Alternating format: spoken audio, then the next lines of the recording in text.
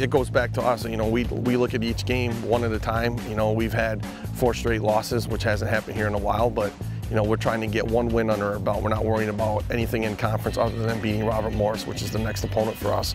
And that's our main focus, and that's what our goal has to be, is try and get the 1 in conference. Whether it was in conference or out of conference, you're still trying to get that 1 win on that Saturday, and then worry about next week.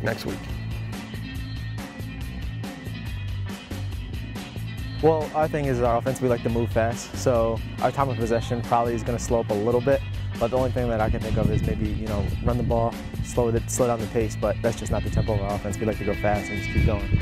You know, if everybody wants to drop their linebackers deep, you know, we have routes coming up underneath them, so if that's open, we'll just take it.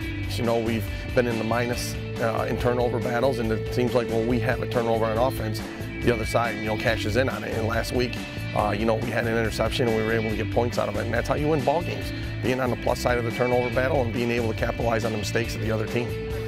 Well, number 1, we can sustain drives by being able to run the ball and you know, not turning the ball over on fumbles and interceptions. And you know, we got to play great defense. You got to be able to get off the field on 3rd down when it's 3rd down, and offensively you got to be able to convert on 3rd down. And our percentages right now are pretty high, but it's got to be consistent throughout the course of a game, not just by quarter. It's got to be the whole 60 minutes that you play. Family on 3, 1, 2, 3.